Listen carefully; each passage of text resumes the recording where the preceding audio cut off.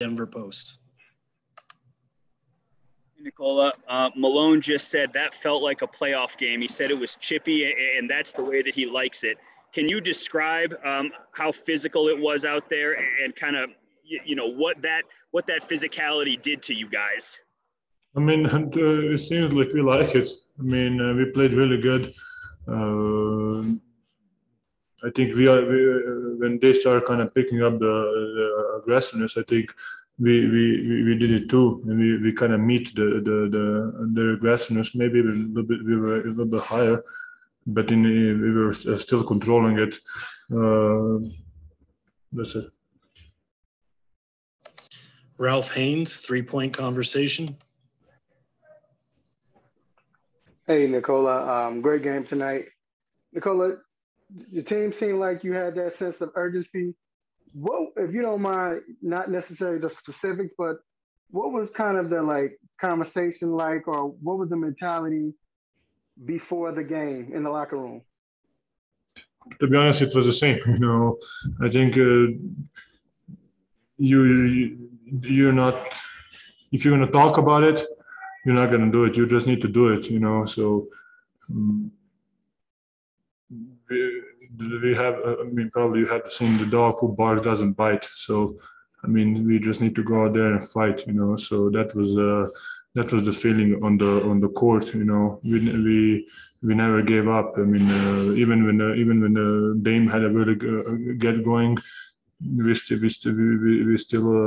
stayed together, and we were just fighting through, So, and we won the game. Katie Wingy, Altitude Sports.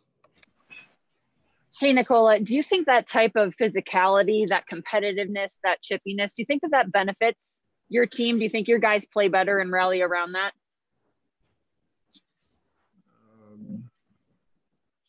Maybe it would wake up some guys, maybe just wake up a little bit. But to me, it's the same. I don't care. Whatever is out there, I'm going to play. Brandon Cristal, KOA. Well, Coach Malone just talked about your maturity as it relates to frustration with the refs from year 1 to year 6. Are you less frustrated in year 6? Because you seem still pretty frustrated at times.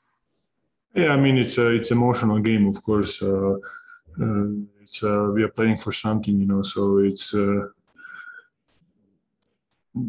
Of course, the refs are doing the best job they can, but when you maybe think you get fouled, you're always gonna yell or whatever. So I think they have the toughest job. They make it a good call or bad call. Someone is gonna yell at them. So it's something that I don't know how anybody wants to become a ref, to be honest. But I'm trying to do my best and just. Try to keep my calmness just to help my team win the game. And I think I'm doing a good job, especially this year. Even last year I was doing a good job. Mark Medina, USA Today. Hi, Nikola. Good to see you. I had a non-game question on mental health and wellness. How do you think the mental toll of this season compares to the challenges in the bubble, and what's been your approach in navigating those different things? It's hard, every night is a pressure, every night is another game, every night is another opponent. It's really the pressure that the players have of even if you're a star, even if you're a role player, you need to compete, you need to give your best. Of course, you're getting paid a lot of money to do that. But it's still I don't think so.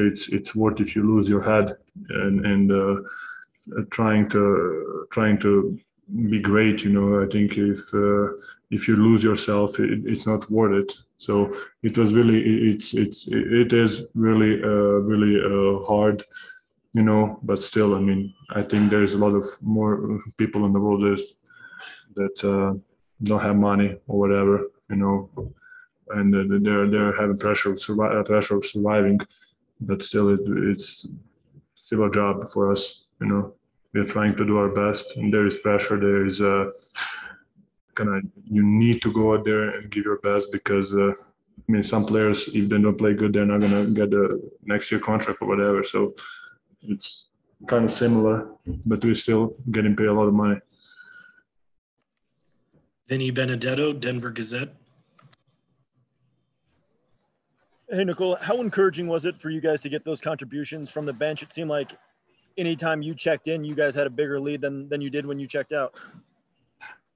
I mean, to be honest, Monte was playing really good. Paul was playing really good. I mean, Shaq was phenomenal. Even he didn't play that much. He was playing first 1 minute in the first half, and he did his best. He literally used that 1 minute to show that he can play. I think just the kind of it was positive. It was positive what the second unit did. You know, they moved the ball. They're finding open shots. They were aggressive. So I think it was a great game for them. Pat Graham, Associated Press. Hey, Nikola, thanks for taking the time. Can you talk a little bit about Aaron Gordon's defense on Dame in that second half? How vital was that? Well, he did a really good job. You know, I think it's really hard to be on the top of him the whole game, especially if you play 40 plus minutes.